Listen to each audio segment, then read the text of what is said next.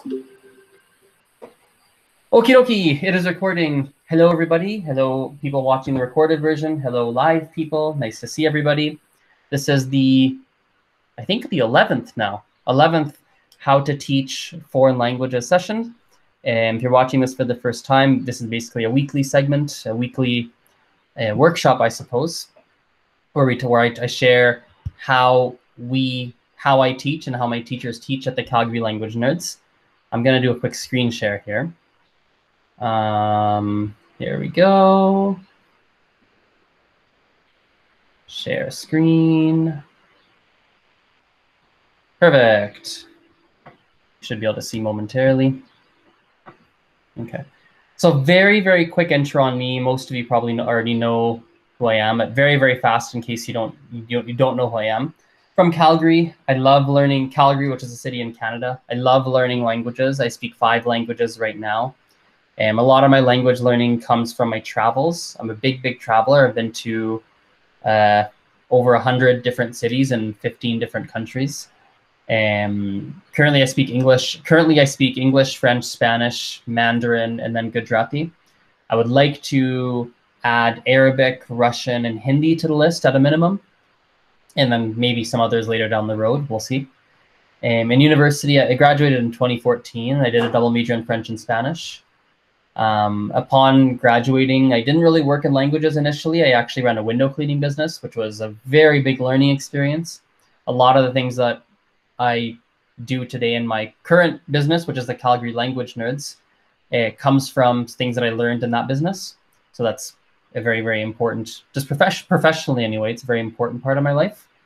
And yeah, I really, really like learning languages as well as teaching languages. So I've been teaching languages for a number of years, and teaching's been a part of my life for a long, long, long time. Even growing up as a kid, like my mom's a teacher, so I would just hear all sorts of different stories from her school and everything, and things that she experienced and how she solved different problems, how she taught such and such concept and this, that, the other thing. So even as a child, like teaching was a big part of my life. And then now I teach various languages for my work. So there's a very fast introduction. I'm going to share a different tab. And today's session is going to be very, very practical. I'm going to be sharing some of my favorite teaching resources. There's quite a few. These don't even scratch the surface of the number of resources I use, but there's some of my favorite resources. Some of the resources are very language specific, so they're like for a specific language, and then some of them are more like general and can be adapted to like a lot of different languages. So you should be able to see my screen. Let me double check if you can. Yes, my screen is showing. Good. So the first one here is a Spanish specific resource. I'm going to put, oh, by the way, in the YouTube video, if you're watching this on YouTube, I'll put all of these links in the description so you can access them. For people watching live, I'll just send them afterwards. I'll make sure I put them all in the chat so you can save them. So this is a Spanish resource. It's called the Big Book of Spanish Verb Drills. It basically is what it sounds like. It's a 452-page book online. It's a free PDF that has a bunch of different Spanish verb drills. So I'll show you if we scroll down. So if you look here, here's like the table of contents. Go to chapter 1. Here we go. Right, regular AR verbs in the present tense, page 2. Stem changing ER verbs in the present tense, page 8. Stem changing ER verbs in the present tense, O to UE, page 13. Every grammar concept is in this book, and there's like drills upon drills upon drills upon drills with answer keys. So this is I'm a huge fan of this one for Spanish, for people that are looking, people that need, or for people that are looking for extra just conjugation practice, just to get those rote kind of drills into their head. Really, really good resource. You can find these for a variety of languages, not just Spanish. Like if you were to literally go into Google and search whatever language, Italian verb conjugation PDF, or like all verb conjugations in Italian workbook, Like you'll have to Google around and try different search queries. You might have to try like 15 different variations of search queries, and you have to scroll around a bit depending on the language. That's literally how I found this book. I just did a bunch of Googling until I found what I was looking for. And now I've saved it, so I have it. And you can find it for many languages that have conjugations. So this is a huge resource, a very, very good resource. And you can use these for, you'll need to find a variation for other languages that have conjugations, but it's super useful. Here's a French version of it. This one I believe I shared in the previous video, but this one's called French Verb Drills 3rd edition. Very similar concept. So if we go just to the table of contents, here we go. Very similar concept. Regular verbs, page 1. Infinitive, present indicative of regular ER verbs. Use of tense, present indicative regular IR verbs, and interrogative forms. It's kind of boring, to be honest. Not super engaging, but definitely for people that need those drills, like really, really useful resource.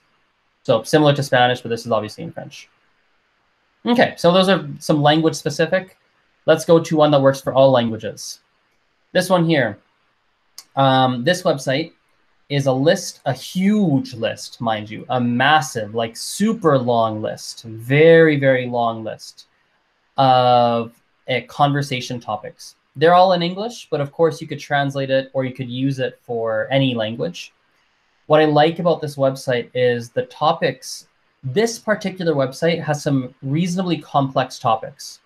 So for example, if we like look at, here's a couple examples. Pope John II, like that is really specific. And there's a whole list of questions about Pope John II. Maybe that's even too specific, even if we go a little bit, take a step back. Like poverty, that's a pretty advanced topic. And there's gonna be lots of vocabulary and things in here that you don't know. What is poverty? What kinds of problems do poor people have? Why are people hungry? Do you feel sorry for people who live on the street? So for conversation classes, this is a great resource. And no matter how advanced you are, I don't care how long you study the language, you're going to find something here that you don't have the vocabulary for or the grammar knowledge for, like you just don't really know how to talk about it. There are some easier topics too, like restaurants and eating out. So if you're working with like more intermediate students or beginner students, like Russia in the world, that's hilarious. Anyway, like if you're working with more, beginner students, maybe you might pick something like restaurants and eating out, or maybe you'll pick like, let's see, another easier topic. Even like food and eating, that's another easier topic. Friends might be easier. If you're practicing the future tense, maybe you might pick the future category. There's all sorts of things here. There's lots and lots and lots. Some are easier, some are harder. So this can keep you busy. This is one of my favorite resources of all time. There's a big shout out to Logan. Logan teaches German for the Calgary language nerds right now. He teaches German for me. He's the one who stumbled across this and he sent it to me. Oh, one of my favorite resources ever. I think there's actually more here too. I haven't even clicked these other links. What are these? Activities. Oh, look at that. That's not bad. Grammar quizzes. This is for English. That's not bad at all. English. Ooh, what is this? Bilingual quizzes. I haven't looked at this website fully actually, but this looks like a pretty good English resource as a whole. What about, go back here. What about things for teachers? What is that? Conversation questions, jokes, games, and activities. What do we have in here? Ooh, I haven't clicked through this website properly. Let's have a look at this. Look at all these activities. Wow. I'm gonna have to read through some of these myself. Look at this. I'm sure these are adaptable for a wide variety of different languages. I'm sure you can. Perfect. This might be the mother lode of all resources, actually. I love it. Games, jokes, things for teachers. This is great. Even techniques. Oh, this doesn't look very, what is this? Anyway, I'll click around on my own time. You guys should definitely click around on this. Okay, so this is a great resource. I love this resource. I use it all the time. Okay, this is another all language resource. This is a website by this Saint, I don't know, Saint-Gilles in French, or if it's Saint Giles or what language it's for, I don't know. Basically, it's a description and a bit of a mini curriculum for different CEFR levels. In fact, you know what? Let's come back to this one. Let's show this website first. This one is better to show first. This is the CEFR. If you're unfamiliar with what the CEFR is, the CEFR is a a framework to kind of determine how fluent someone is in a language. There are 6 levels in the CEFR. There goes from A1 and A2. Those are the 2 beginner levels. You then have B1, B2. Those are the 2 intermediate levels. Then you have C1, C2, which are the 2 advanced levels. This website here is a bit of a self-assessment. It's a great way to very quickly see how fluent someone is in different aspects of a language, whether it's reading level, speaking level. It's available in different languages too. So if you want to read the table in Spanish, you can read in Spanish. You want to read in Slovenian, it has English over here. So that's what the CEFR is. It's a list of 6 different levels, and I'll put this link as well so you guys can access this, and you can see the self-assessment checklist. So if we go back to this one, this organization has put together learner outcomes and kind of like mini curriculums for different levels of the CEFR. So let's actually switch this to an A1. A1, here we go. So it puts in very simple terms like what the student's able to do. Students can, at this level, can understand and use familiar everyday expressions and very basic phrases aimed at the satisfaction of needs, blah, blah, blah, blah, blah. It breaks down kind of what they have to be able to do. It even goes further than that. We kind of scroll down. It even tells you like what outcomes they have to be able to achieve.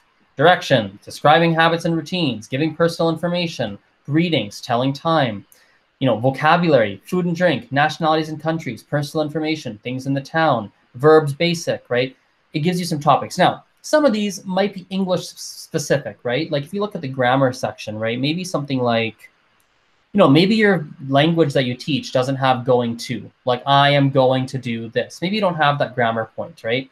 Or maybe you don't have modals, or maybe you don't have certain things, but still you can use a lot of these concepts, right? To plan out your lessons.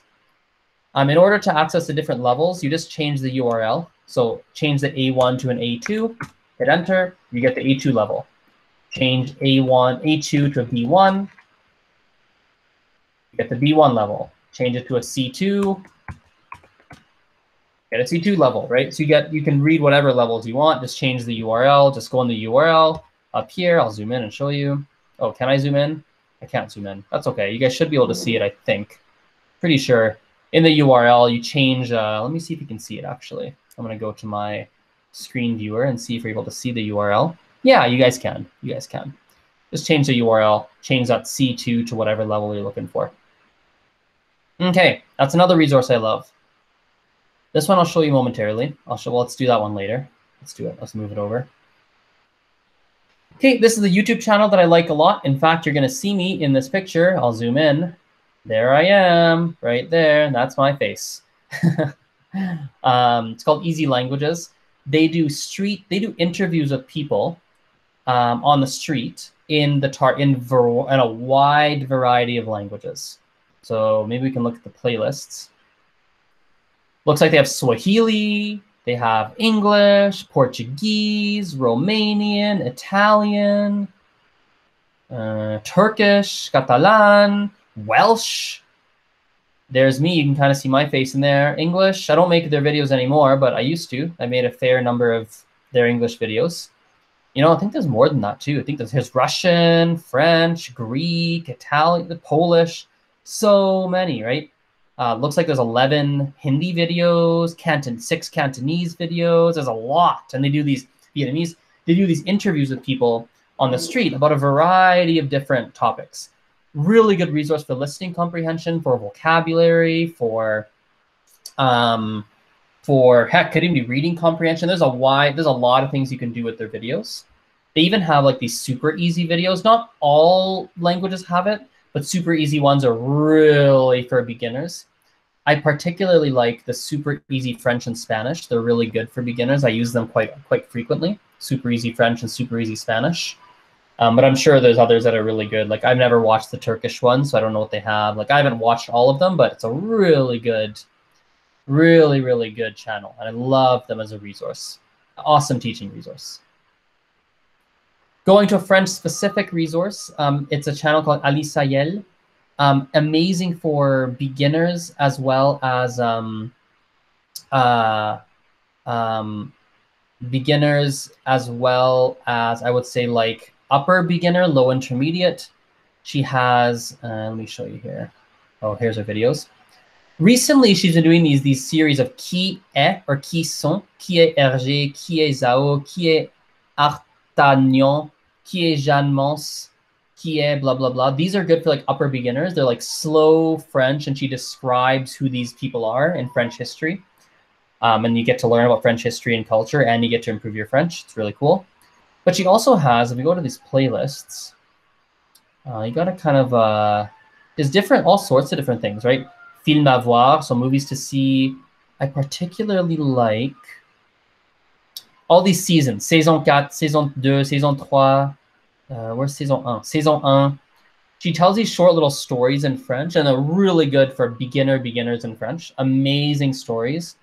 She draws as she talks. There's subtitles. It's, yeah, amazing. And then she's got her website's got some paid content too. One of my students, I think, has paid for it, and she loves it. Yeah, such a good a resource that deserves more attention in French, to be honest. Like, while 10,000 subscribers is a lot, it's a lot of people. You know, her videos get 500 views, 800 views. Like, it's such a good resource for learners. So I'm a huge fan of her. If you want to do further research on a lot of the strategies she uses in her teaching, in her videos, she uses a lot of TPRS. I'll type it up here. TPRS teaching, like the TPRS teaching method. It's teaching proficiency through reading and storytelling. A lot of people swear by this particular methodology. I'm not going to go through it today. That's a rabbit hole of its own. But there's a lot of great TPRS resources and teaching strategies you can use in classes too. And she's definitely got some TPRS tendencies in her videos, and it's really good. Here we have HedBanz. Maybe I'm going to take you through this at the end, actually. We'll do that later. Okay, this is great for teaching online. A really good resource for teaching online. I'm going to demo this here for you. Let's create a class. Great. So once you've created a class, you're gonna get a link. Copy the link here. I'll just pretend to be a student. You give it to the students. You can have multiple students if you want to. Again, ideal probably for online classes. In person, maybe. I'm sure there's some uses in person, but definitely online. Oh, that didn't work. Let me go to a different browser here. Hang on a second. Basically, here's what I'll do. Let me share a different screen with you. Stop screen share. Let's share this one over here. Okay, here we go. Let's share that. Okay, so when someone goes to the link, it loads, there we go. This is what the student will see, okay? At the top, they'll see the teacher's name, Azren, which is me. They'll type their name. Let's put George. They click join, and they get a whiteboard. Now, when they draw on this whiteboard, blah, blah, blah, blah, blah, blah, blah. Let's say they write some things on here too. Hello. Hello, right? Everything they do on here, I can see as well. So if we go back to the other, we're gonna have to toggle screens a little bit here. Hopefully that's okay. We go back to my teacher screen. So where's my teacher screen? Here it is. Share screen. Whiteboard. There we go. When we go back to my teacher screen, I can see what George has written, right? George can also see my whiteboard. So if I want to write some things on here, hi, George. George would see this on his screen too. He can see this and he can see my whiteboard. Super useful tool. I like it a lot. You can play Pictionary. You can do listening comprehension where you like say something and they have to like try writing what you said. You can use this for a wide variety of things. Love this. This is whiteboard.fi. Big fan of it. Okay. Now, this one here, I can't play the video because I'm sure there's some copyright things around that, but I put this here so I don't forget. I'll do this at the end as well, actually. Whoopsies. Let's do this at the end. Put this at the end. This game's only, you could play it with kids. You could play, definitely for adults. Kids, you have to filter through the cards and pick out some that are appropriate because some cards are inappropriate for children. It's a game called Pricetitution. I actually own the game. Maybe I'll show you that one at the end too, because I actually own it, so I can show you a hard copy of it. Okay, this is Padlet. Padlet is, I haven't found a great use for it as of yet, but this definitely got some good things. You know, for online learning, even in classroom, I think there's some different uses for it. Basically, you can create a message, like kind of like a sticky note board like this, and you can send this to students, and students can then type in their own stuff, and you can see what they type. They can see what you type. I was using this in an online class where I had 2 other students, group class, and they were like both working in here and brainstorming at the same time. Again, I'm not sure. With time, I'm going to use this more and see what the uses are for it, but I'm sure there's some good things on it. This one here is great for more beginner students. It's used for journaling. I like to make students journal. So there's some very simple, organized by grade level. Grade 1 are simple topics. Grade 12 are obviously more complex. And there's some simple writing topics. You can give them journaling assignments based on topics on here. You could even use this for conversation topics, similar to this website here, which we already looked at. You can use it in a similar way, but the difference on this website is that it's a lot simpler. These are much easier topics versus this website has some much more complex topics. So I tend to use this one for more beginners, and the other one I use for more advanced intermediate. Okay. Last online one, and then I'm going to show you a couple things like that I actually own. This is a game called Scribble. I play it online. It's an online game. You can't really do it in person. You can create a private room, or you can play with randoms. I'll show you how this works. You can play different languages too, which is cool. I'll show you with just playing with randoms to start. Of course, an advertisement. For as long as there have been residents of the prairies, this. Okay, there we go. It's Pictionary. So these are random people. They're all drawing stuff. I have to try and guess what they drew. Sick, chickenpox. You try and guess what it is, right? Pimples, acne. You try and guess what the word is, right? And you're playing with other people, and you can play this in other languages, so it's pretty cool. I really like this game a lot. I've played it before. You can create a private room. So if you don't want to play with randoms, you only want to play with your students, you just send them this link here. You send it to them. They can then join. You can even make custom words. So you only play with words that you've selected. So it's a great way to practice specific vocabulary words. Or you can just leave it blank and it'll select random words that you play with your students. So love this resource. Okay. Let me show you, let me stop the screen share. I'm going to show you a couple things that I actually own, so I don't need to show the website. So this game is Pricetitution. I've played it before. Again, for adults, you can pick any card. For kids, you're going to have to like cycle through and only find the appropriate ones. Every single card has a question on it that starts with, how much money would it take me to, and then it's got some hypothetical situation. So for example, here you got, how much money would it take me to be trapped in an empty, windowless room for 5 days with the youngest player? And then you discuss, and then the other person, people to try and guess, like, how much money would you have to pay such and such person to do so? And there's lots of different cards. Some of them are not very child-friendly. Some of them are kind of family-friendly, so you might have to cycle through depending on if you're teaching kids or adults, but it's a good little game. The other game, what else did I have here? I had that one. HedBanz is a great game. I've got it here. HedBanz, you get a bunch of cards that have, oh, sorry, going back a step.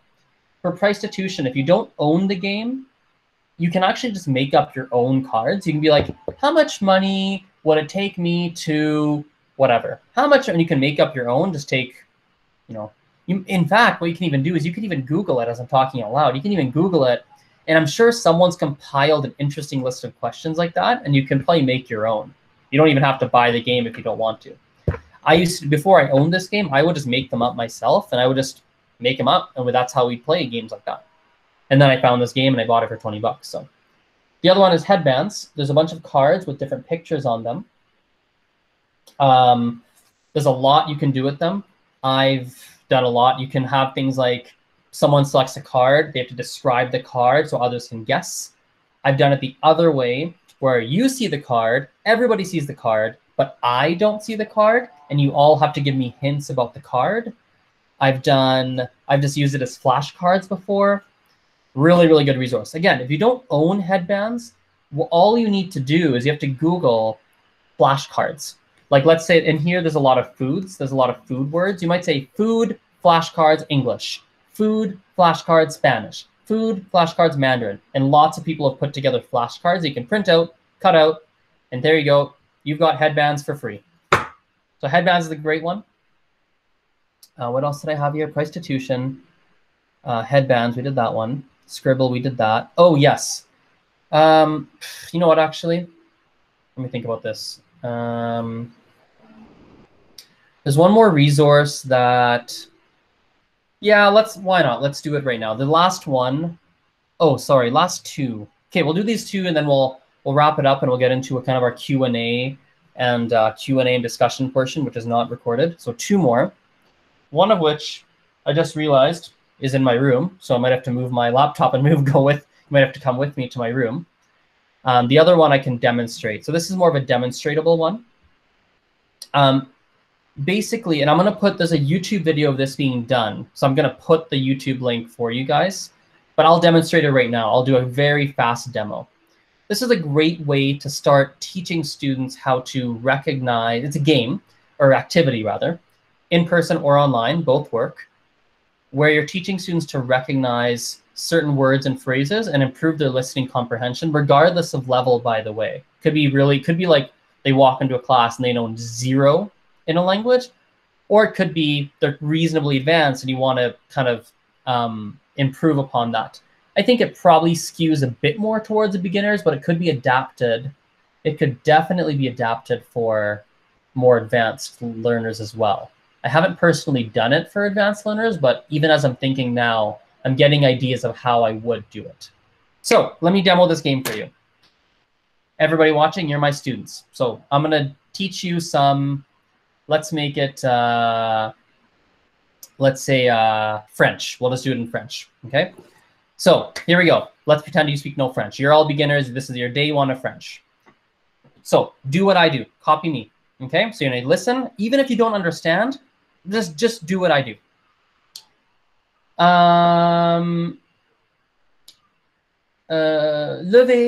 No, actually, let's see. What do I want to do? Let's do beginner. You know, let's do it in English, actually. We'll do this in English. Why not in English? That way everybody actually understands what I'm saying. So you're all beginner English learners. You don't speak a word of English. You don't know what I'm saying. So if you don't understand, just copy what I do. Okay? Raise your hand. Put your hand down.